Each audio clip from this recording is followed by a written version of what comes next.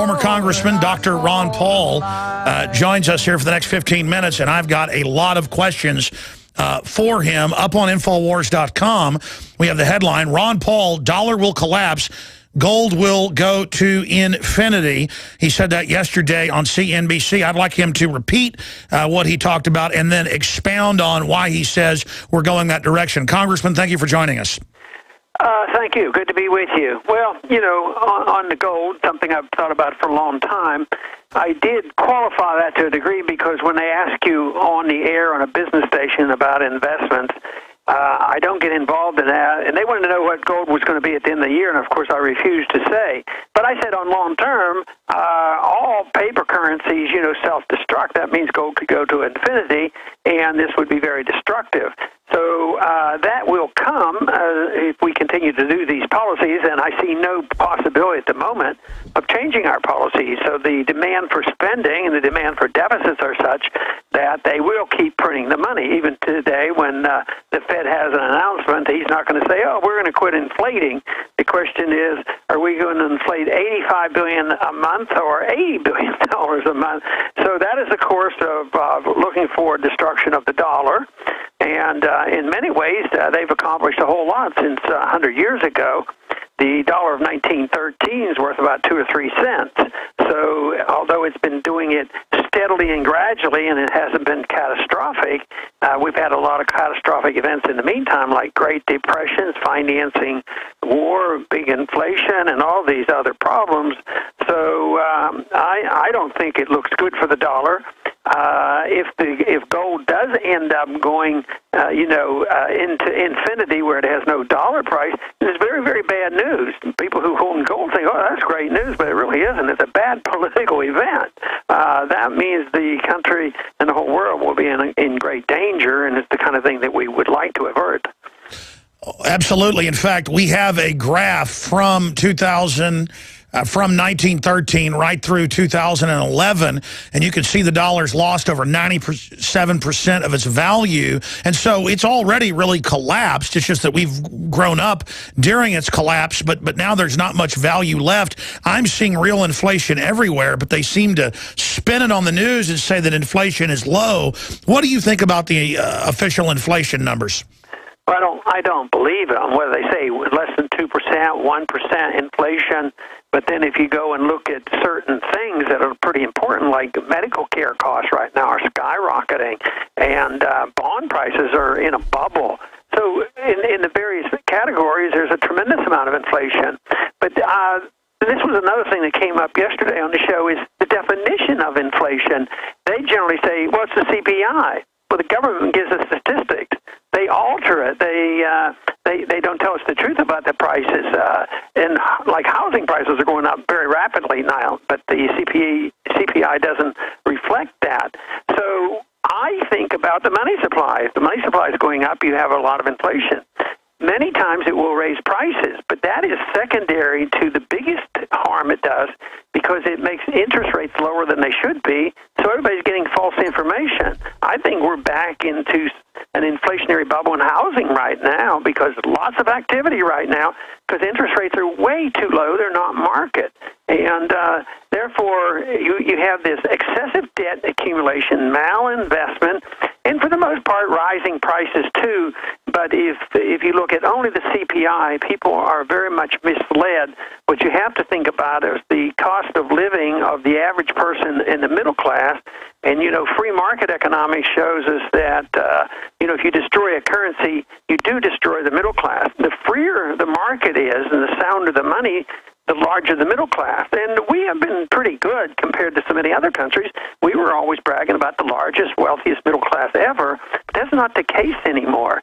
So I think we're even vulnerable to some of the things like going on in third world nations in Brazil right now. Sure. Some people are doing quite well, but there's another large number of people not doing well. And we have a lot of people unemployed and on food stamps and sure. Productivity's done. So we're looking for trouble ourselves, even like what we're witnessing on the television in these third world countries. We could turn our country into a third world country if we're not careful. Well, absolutely. If you look at the billions of bullets, the armored vehicles, the FBI director today admitting domestic drone operations, the government is preparing for war with the American people, and you see governments all over the world in this world inflationary spike moving to suppress their populations. Can you speak to why you think there's such a homeland security buildup against the American people, or do you? I do think they prepare. You know, it's amazing how they look at these things differently. The government of Turkey was sympathetic to the rebels in Syria, and probably with a little bit of pressure from us, they were helping, you know, the rebels, including the Al-Qaeda. At the same time, you know, it couldn't happen there. Now there's a rebellion going on in Turkey that people are demonstrating. Oh, well, you guys now are the bad guys. So think of many countries we have helped support the rebels, even though it's on again, off again. One time we're supporting a group, then we're against them. But we generally support all this overthrow.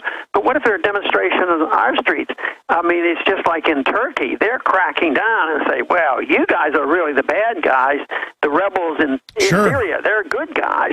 But when it comes here, there will be no soft touch. They're going to be very, very tough.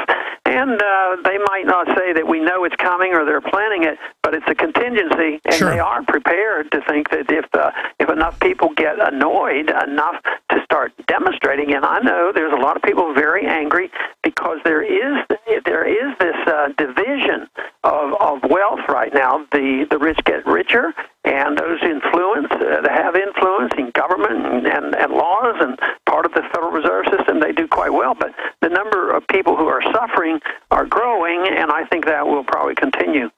Absolutely. It's the cronyism, the opposite of free market, and then the media, the dinosaur media, is trying to scapegoat the free market when we have the opposite of that. Since you raised this, your son, Senator Rand Paul, came out 2 weeks ago and said, why are we funding Al-Qaeda in Syria? I said that 2 years ago because it was in the foreign press, and I was the conspiracy guy. Now it's all over the news that the main force, around 60% of them, are real Al-Qaeda chanting, we're going to blow up America again.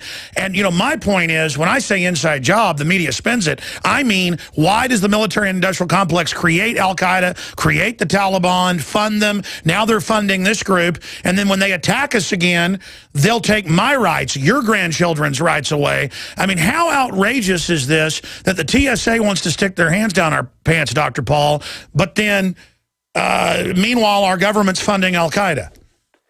Well, they do it, and of course there's a lot of money involved. The military-industrial complex is very much involved, but there's a lot of ignorance involved, too. The Al-Qaeda, you know, if they were serious about this, they'd ask the question, why do so many people want to attack us? They never ask that. They just say we have to have this global war on terrorism. It's forever, and what we have to do is we have to stop it. But how do they stop it? By taking away our freedoms. We send kids overseas to fight wars that are unconstitutional to save our Constitution and also to protect our freedoms. And here at home, they're doing exactly the opposite. But they never ask the question about why, and what's the incentive, what's the motive? And of course, the motive is quite a bit different than they pretend. The motive for them is always, well, there's just a bunch of bad guys out there, and they hate us, and we're rich and free, and they hate our freedom. And I don't buy into that. I think they're sick and tired of us being in their country, occupying their country, and overthrowing governments all the time, and switching allegiance, and they finally get tired of it, and that's why we end up with this mess. Congressman Ron Paul, former Congressman Dr. Paul, is our guest. Can't wait to get you on in September when you launch the amazing, as I've seen some advanced copies of it, online and physical homeschooling curricula that's just a revolution against this tyranny. But the 2 points, final points I want to get into with you here, obviously, is the NSA. You criticized the NSA back in 1984 on the House floor. We've played the clip here, and said it's going to end up being Big Brother, and pointed out what they were doing. Told the story of the ice cream cone. The kid goes into Baskin-Robbins and tells his birthday to get the free ice cream cone, and it ends up in a government database. Now it's all out in the open. You've got private companies using it for unfair trade advantage. That's really what it's all about from my research. And do we deserve an apology now, you and I and others, libertarians, Lou Rockwell being called conspiracy theorist, warning of the NSA? I mean, everything we've talked about is now coming out. Do do we deserve an apology? B, what does it signify to the awakening, though, that so much has now come out and Congress has a 10% approval rating and mainstream media is dying? Well, we might deserve it, but we better not hold our breath and expect it. But, you know, I would be quite satisfied with them just changing policy and the American people would wake up. I don't even care who gets the credit. But if the American people wake up and then agree with us and say, hey, maybe there is something to this, they've gone too far and there's a limit. But I'm still annoyed by the people saying that and there's so many, even the conservative, both the conservative and liberal TV stations say, but I want to be safe. They are going to attack us. There will be 9/11. I have to give up some of my privacy. It's that kind of stuff that is bad. People are getting annoyed, but not enough to look at it on basis on a principle like the Fourth Amendment. I mean, this is what they have to do. So I think that under today's conditions, we can expect things to maybe move in our directions, but I'm not holding my breath for them to actually apologize to us. I played this before you came on, but the entire Miss USA contest, I watched a bunch of their responses. They asked about the NSA and things, and Miss Alabama, all of them that I saw, said, I want you to listen to my phone to be safe. What would you say to Miss Alabama? I mean, she doesn't know government's always the big threat. What about being safe from government? Yeah, they have to come around to the belief of the majority of American people now that our government doesn't, tell us truth. But if they want to be safe, do they want to be safe from wife beating and everything else? Governments could make us perfectly safe if we're perfect slaves. You know, if you become a slave, they might feed us well, but we have no liberties left. But we would be safe and from outsiders, but we wouldn't be safe from our own government or our slave owners. And yes, if that's what they want, if they're willing to give it up, they don't have enough respect nor understanding. They think that's the only responsibility of government, but they never even talk about safety in the Constitution. The President and the Congress are supposed to protect our liberties. We're supposed to worry about our safety and security and how we provide for our families. But this whole thing, obsession with safety, but the founders understood this issue so clearly, and Franklin and others would say, you know, if you do, you're going to end up with neither safety nor, freedom. Yeah, you don't get your freedom. You cannot give up. You cannot give up any of it for the idea that people are going to take care of us either physically or economically. Sure, you never get safety when you create a big giant government. You get tyranny. A final question. I agree with you that I don't like the whole Border Patrol thing because they only use it to keep Americans from getting out. That's now admitted. They used illegals to build part of the border fence that was just a boondoggle for rich guys because it had like spots in it for the game to go through and things. So it was, literally a white elephant. But if you get 15, 20, 30 million illegals, 46 million in the next decade here, they get to have their babies free, they get welfare, and most of them vote to take my guns and are basically clients of the government because the government's there from the day they get here, not like immigrants in the past that came here to work. Some of them do. I believe in immigration. I believe that we need people to, add, new ideas and blood to this country. But at the same time, I'm really concerned about this amnesty bill. What's your take on it? And Rand has said that, well, if it's a good bill, he would support it because Obama's already done legalization by fiat, which I understand. But can you give us your take on it and then give us your take on what Senator Paul's saying? Well, I'm not for amnesty, that is giving them citizenship. But I also think that we could change things where workers coming back and forth would be a lot easier and that they wouldn't have to be criminals.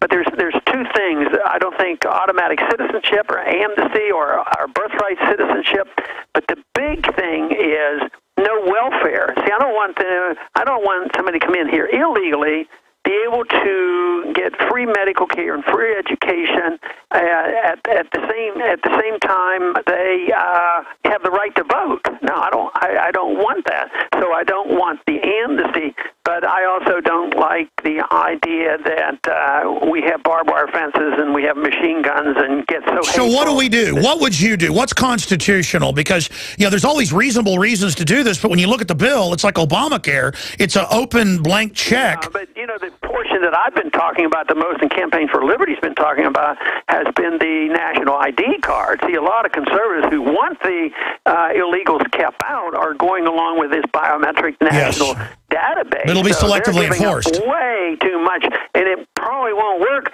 It's going to only work against it's sort of like guns. It'll work against the American people. We'll all have to carry the card, but the illegals won't necessarily have to have it. Sure, if you were in the House still. But that's what I think the biggest danger of that particular bill. And of course, if there's amnesty where they get voting rights and constant welfare, that's not a benefit to any of us. Would you vote this current bill up or down? Well, from what I know about it, I wouldn't have any interest at all to vote for it. All right, that's powerful. Former Congressman Ron Paul, we're very proud of the work you're doing, and we appreciate you. I know you've got a lot of sites. What is the best site for us to visit, all things Ron Paul? Actually, I'm going to have a new website that I'll use more in the near future. But, going to my homepage, I keep up with a lot of my activities on my Facebook page. That would be a good place to go right now. Okay, so go to your official Facebook page. Yeah, Ron Paul on the Facebook. All right. Well, former Congressman Ron Paul, thank you so much for spending time with us. Okay, thank you. Bye. There he goes. Well, that is an important interview. Again, I love Rand. I have known Rand Paul, not super well. I interviewed him probably 15 times. I've been at a few events he was at, interviewed him when he was running for Senate here. I remember back when he would campaign for his dad would always come on about once a month. But when his dad was first running for Congress, they'd say, hey, can you get Rand on? Because, we're really doing a push. And so I get Rand on to raise money and promote Ron Paul. I know Rand well, and I know he's a good guy. I've talked to him privately and stuff, but I just think the amnesty bill is unfair, unconstitutional, and dangerous. And I agree with his dad. I would vote it down. And Rand's talking about voting for it. And I hope he's just playing politics, because he's done that on some things. There you go. His dad would, right now, the way this is, vote it down. And that's why I love Ron Paul. He just does what's right, what's constitutional, what's fair. Doesn't play politics. We'll be right back. Stay with us.